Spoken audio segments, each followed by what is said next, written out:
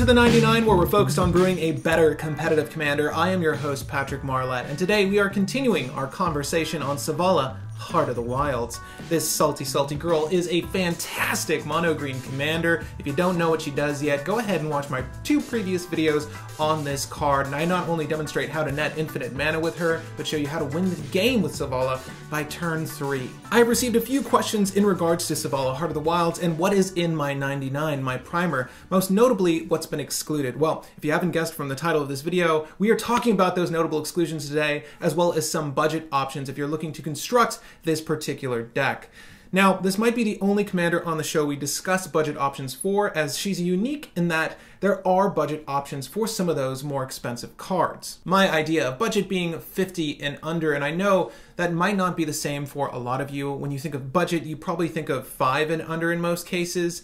Unfortunately for cEDH, there are cards that are unavoidable. Some of those fast mana cards cost $20, $30. You're going to have to spend a little bit more money if you want to budgetize a cEDH deck. So we're not going to have the same level of power as playing with something like Gaia's Cradle, but we'll get there. And of course, we'll talk about that near the tail end of this video. And in front of us, I have 7 of what I would consider the most notable exclusions from most Selvala primers. And from right to left, we have Hunted Troll, the Woodland Bellower, Fierce Empath, Birds of Paradise, Fauna Shaman, Priest of Titania, as well as Instill Energy. Now, in no particular order, let's go ahead and talk about these cards and why I think they're less than optimal for your Selvala deck.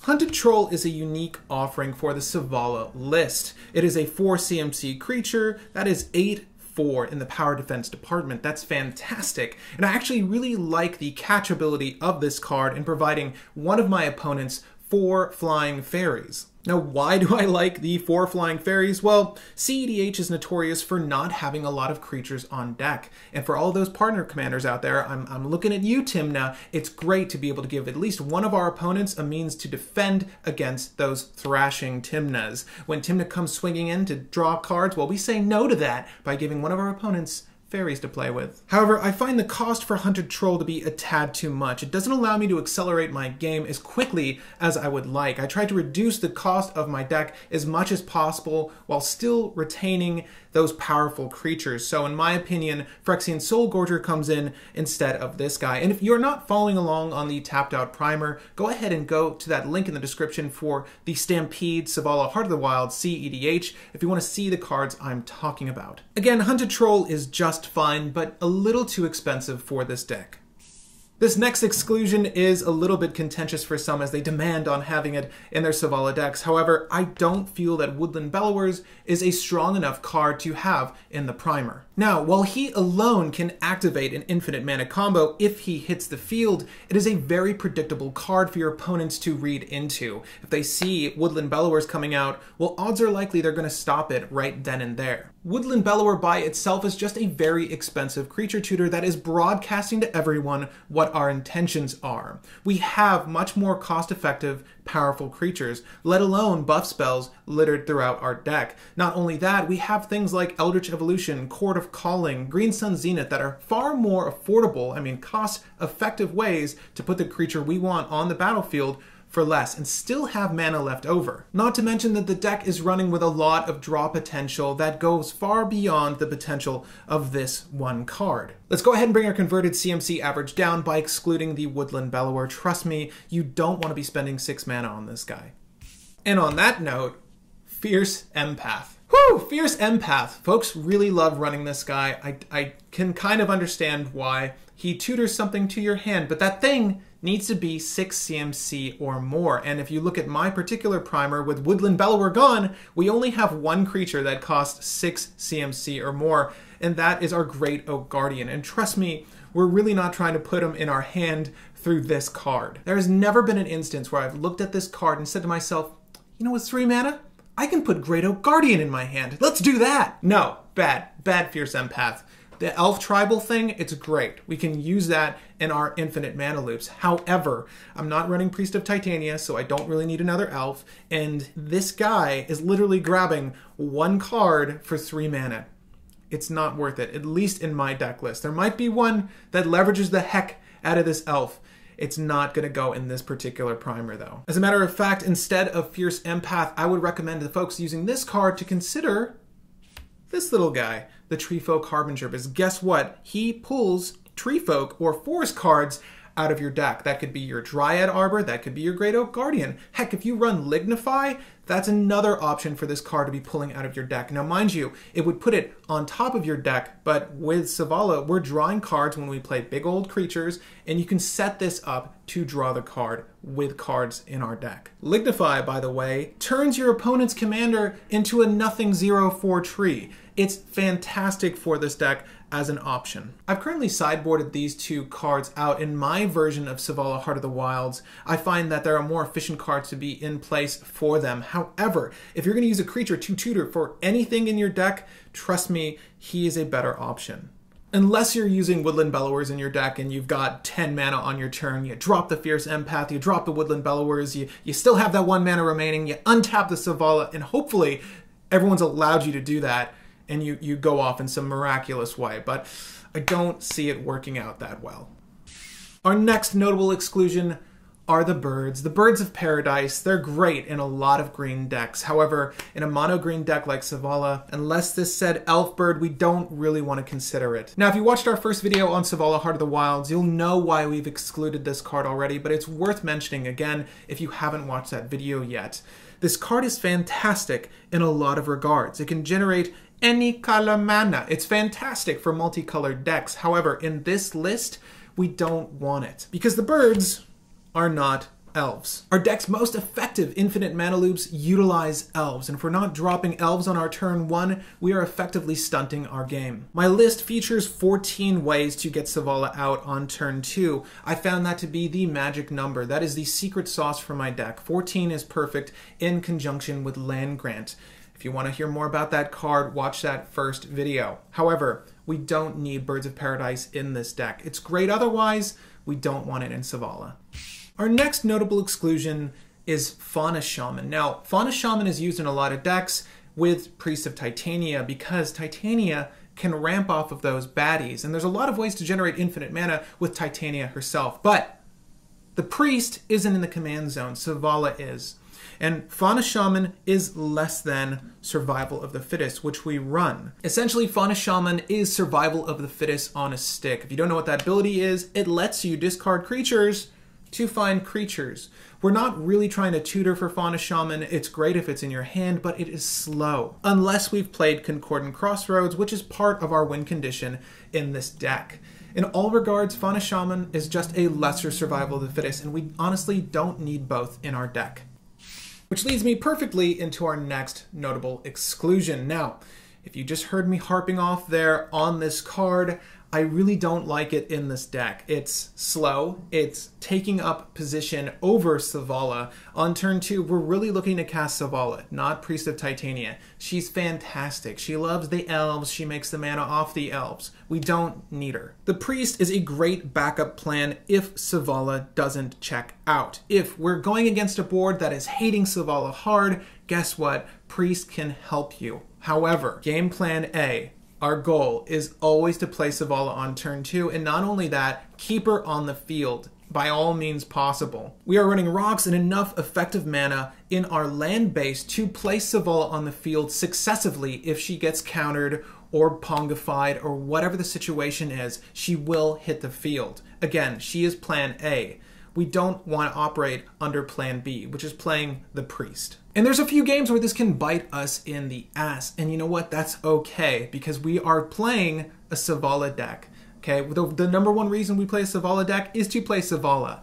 It's really a double-edged sword. When you have a commander that is as vital to your game's plan as Selvala is, it can go one of two ways. Perfectly, leading to your victory, or horribly leading to your defeat. Now, I made the choice to have Selvala Heart of the Wilds as my commander, not the Priest, so we're gonna stick with her. And you'll notice that my Priest of Titania is sleeved up, and that's because sometimes If I'm playing against a group that's really hating Selvala, maybe I do need to put her in. However, I will state that with my primer, there isn't really enough support for her in the elf department to really get her going. So she's still suboptimal in this particular list of 99. However, I'll leave that choice up to you as to whether you place her in your deck or not. I think it's better to exclude her, particularly if you're looking at my primer, but if yours is different from mine, she might function just as well for you. The last notable exclusion is Instill Energy, and there are a lot of shenanigans to be had with this card. It's very rare that the top ability actually plays any effective part in our deck strategy, the creature that's enchanted being unaffected by summoning sickness, essentially giving it haste. It's very rare that we'll use that in a meaningful way. What's more important is the zero cost activated ability that allows you to untap enchanted creature. It's great, it sounds great on paper. However, if you look over my primer, you know that our first goal, our first action should be playing Selvala on turn 2. If we do that, our goal then is to win on turn 3. So, does this help us win on turn 3? It really doesn't. On turn 3, we really want to be playing our 1 CMC buff spells or our big creatures, leaving us with just enough mana remaining to tap out on Selvala and start stirring up the Stampede. This card here doesn't quite allow us to effectively stir the Stampede up, not as much as the untap creatures we have in the deck. Instead of Instill Energy, I encourage you to use cards like Wirewood Symbiote or Scrib Ranger. Also, Quirion Ranger, who does the same thing as Scrib Ranger. Now, those are cards that you're going to find in every single Selvala list, or at least you should find them there. They are creatures that allow you to untap her only once per turn, but we cheat around that. These are much more effective means to untapping Selvala, and that's why we use all of them. They're tutorable, and they also allow you to untap our girl as soon as they hit the field, in the same way that this enchantment does. Instill Energy is subject to removal in a different way than Wirewood, Scrib, or Quirion are, and I don't mean enchantment hate. I mean when I put this card, or I aim to put it on Selvala Heart of the Wild, they can just say unsummon or any bounce spell and quickly eliminate 2 threats with 1 stone. Whereas if I play out Wirewood or Scrib or Quirion, they're going to have to use more of their resources to stop me from getting the untap effect as well as netting a lot of mana on that turn. We have more than enough untap effects in this deck. Heck, we even run Wirewood Lodge that untaps one of our elves. The use of Instill Energy here is found wanting. In most cases, it really failed me while testing. It's not a great card in the deck and one I really don't recommend you add in your Selvala list.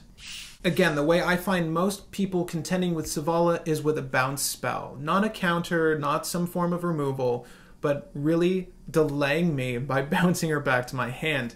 And that stinks. And unfortunately, that doesn't allow cards like Instill Energy to be effective or is as effective in my deck because of my particular meta. However, if you feel like your deck is in need of more untap effects, Instill Energy is definitely the best way to go beyond all of the cards that are already in my particular deck list. Lastly, let's discuss budget options for our deck. In my hand, I'm holding a string of cards that were requested for review to see if there aren't any good budget options for them. Now, of course, things like Mox Diamond, things like Monocrypt are essential in cEDH. Now, I'm not going to tell you not to buy them.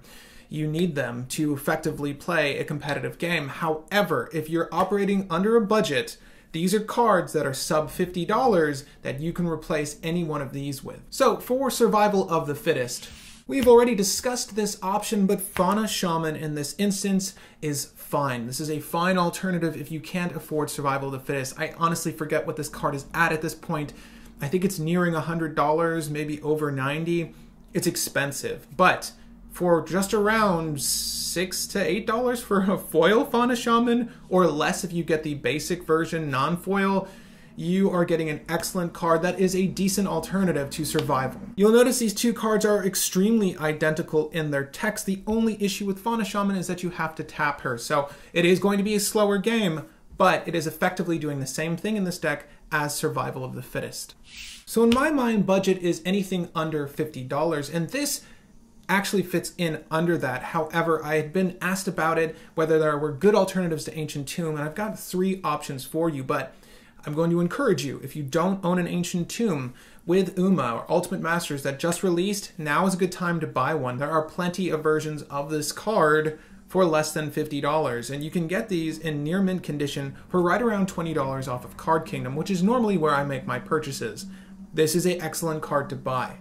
You should buy one. However, so far as alternatives for Ancient Tomb are concerned, I would highly recommend looking into Temple of the False God or Shrine of the Forsaken Gods. Now you'll notice that they do have drawbacks. You need a certain number of lands on deck to be able to activate them for the double colorless mana. That is a drawback to using something other than Ancient Tomb. The only setback with Ancient Tomb is life loss. But if you can't afford Ancient Tomb, those are good options to look at if your games are going a little bit slower than most. Maybe there's a lot of control decks at the table, you're playing against somebody who's playing Blood Pod, whatever the situation, those are decent alternatives. However, it still is no Ancient Tomb. But there's something very similar to Ancient Tomb that you might want to consider. Untaidaki the Cloud Keeper. This is a card that comes into play tapped. It lets you tap it and pay 2 life, very similar to Ancient Tomb, and it nets you 2 generic mana to play legendary spells. So there is that caveat. Again, it's slower than Ancient Tomb, and it does have that odd drawback of only allowing you to play legendaries. Love Kamigawa. Only allowing you to play legendaries, but again, that is an affordable alternative that's certainly cheaper than Ancient Tomb if you want to consider it in your deck. And if you're looking to use Untaidaki, if that's how you pronounce it, to play out a lot of legendary spells, well, it's there for you. Now, Memory Jar in a lot of decks is used as a win condition. It isn't for my primer, but it can be used in conjunction with a card called Primal Command to mill your opponents out, or rather make them draw until they can draw no more. So it's great for that, but we want it for the draw potential. So if you're not using Memory Jar in a loop that's crucial for your deck's success, there's a little card called Slate of Ancestry that might function in the same way given the right conditions. Memory Jar is another one of those sub $50 cards that is a value own. It goes into a lot of decks just based off of its normal function. It's essentially a wheel for generic mana. It's great if your deck is hurting for card draw, and I own multiple copies of it. I love the card. I use it in a lot of decks that have a lot of mana to throw out on a turn. However, if you don't want to spend that much, I think they're roughly $20+ right now. It's a good buy. If you don't own at least one Memory Jar, buy one. But if you can't afford it, Slate of Ancestry is going to do almost the same thing for Selvala list. This is a good Selvala card because it's a creature-centric deck. So essentially, you pay for, you tap it, you discard your hand. Usually, you've got nothing left after you've played Slate of Ancestry.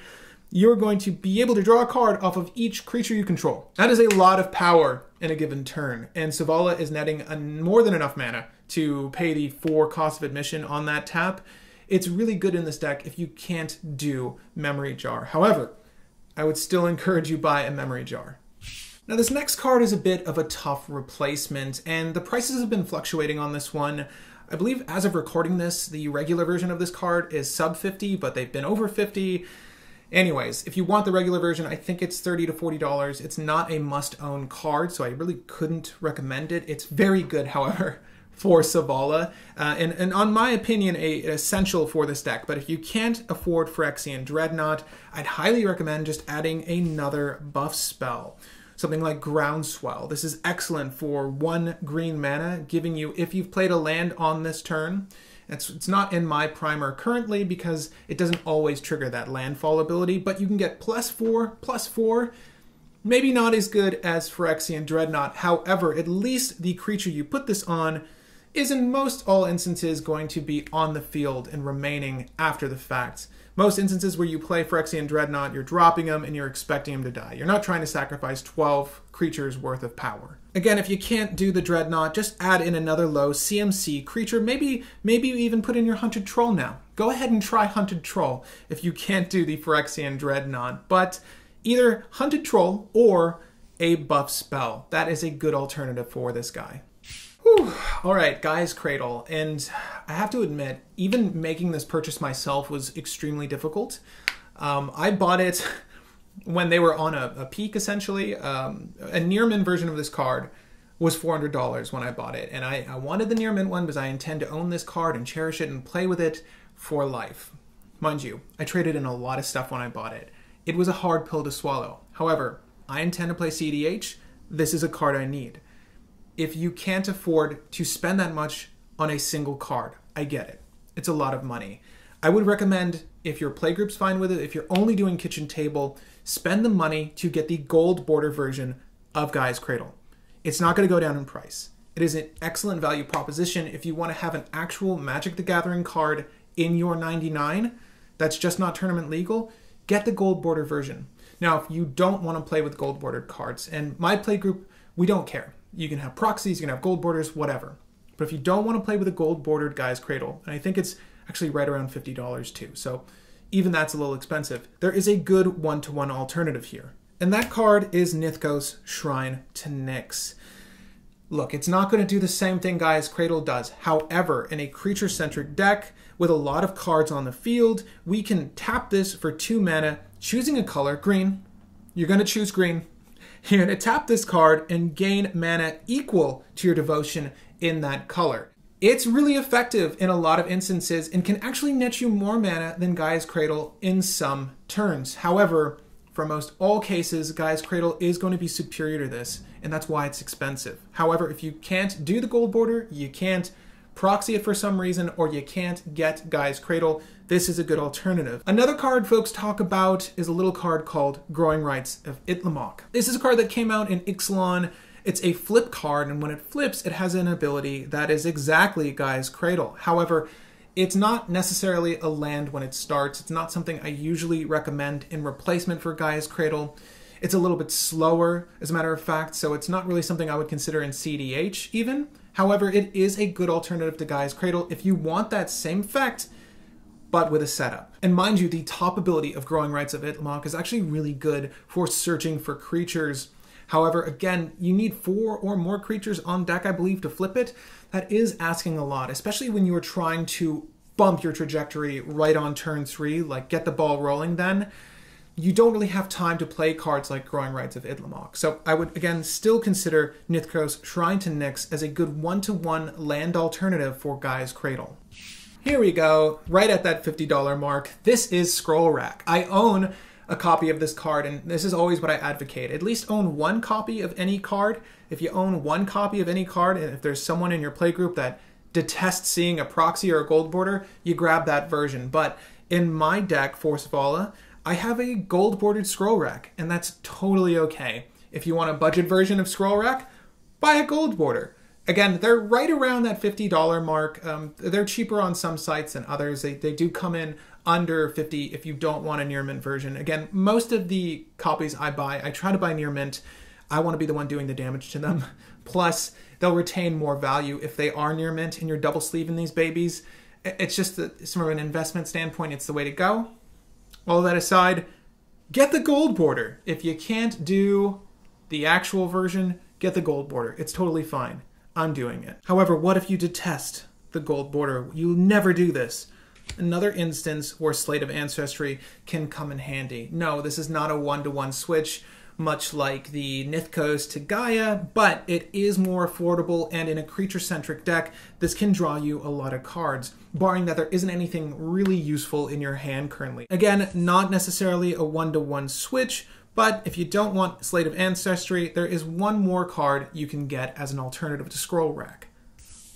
And that's this bad boy, Sensei's Divining Top. If you don't own the top, purchase a Sensei Divining Top. It can pretty much go in any deck. It's not in Selvala, we don't need it there, but it's amazing in almost 90% of the decks. 90% of all the decks deserve a Sensei Divining Top. It is really good. It is a very good card. Again, it's not really for the draw potential that we're using Divining Top, though we can draw 1 card on the tap. This is going to let you get the best out of your successive turn. So if you've got 1 mana floating at the end of a turn, go ahead, use a generic, look at the top 3 cards of your deck, and propel your game forward with the top. It's fantastic. Again, it doesn't operate the same way as Scroll Rack does in this deck, but if I didn't use Scroll Rack, I sure as heck would be using the top. Lastly, we have our fetch lands. Collectively, these are very expensive, certainly over $50 if you want a set of matching colored fetch lands in your mono green deck. The only alternatives I can offer instead of these fetch lands would be perhaps If you want to thin your deck out still, perhaps using those basic fetch lands, the Evolving Wild, Terramorphic Expanse, those are good alternatives if you can't afford these and still want to thin your deck and get best draws. Those are okay. However, the only caveat with those is that you have to put that land into play tapped. And this is a deck that's trying to go quickly and needs that land now. So getting the lands tapped, not so great. However, there are two more options I would offer up as good alternatives for your fetch lands, and that is Hickory Woodlots and Havenwood Battleground. Now, these both have downsides in that they come into play tapped. However, they can be utilized if one sacrifices itself or one uses depletion counters to get you to forests on that turn. So not exactly the same thing as a fetch land. However, it is going to allow you to turn to a Selvala. Never hurts to have more ways to put Selvala out on turn 2. Also, if she gets countered or blasted, you can use those 2 cards to put her back onto the field and get right back into the action. So definitely good options if you can't do your fetches. And with that, we've covered mostly everything you need to know about Selvala, Heart of the Wilds. Again, there are cards that are irreplaceable. Cards like Mana Crypt, cards like Mox Diamond. Those are cards that just go into cEDH decks. If you can't afford them, that's okay. You should be working up towards getting them if you want to play in a competitive scene. If you buy those gold borders and you don't have the actual copies, you find yourself enjoying the game and you want to take your deck to a tournament, then get those cards. But don't feel afraid to proxy up anything you need or get the gold border if you want to play with power. And trust me, no one should get offended if they see a gold border or a proxy at the kitchen table. It is only at WotC sanctioned competitions where they should be offended, okay? So don't be too upset if you have to go for the gold border. I understand there are budgets to these things. This is just a card game. There's no reason that people should be spending as much as I did on Guy's Cradle, but I'm crazy like that, I guess. On that note, are you guys ready to see Selvala in action playing against a competitive board? Well, at the end of the month, as promised, I'm going to get you guys some gameplay with Selvala and some of my best friends. I haven't really worked out the format yet. We're still putting all of this together, but I'm very excited to get filming on this. It's promised to be excellent footage of a competitive match with some lighthearted shenanigans in the mix. So join me and the team over at the 99 to watch Selvala in action. If you've wanted to see her win on turn 3 with a heated board, whew, let's see if we can do that. I'm very excited to test my wits against my opponents. It's funny, just composing these videos for you guys has made me a better Selvala player, and I hope that all these videos have helped you become a better Selvala player as well. Or if you've been fighting against another player's Selvala deck, this will help you break them down by knowing the core cards to it. Again, my name is Patrick Marlatt, and thank you for taking a look at the 99.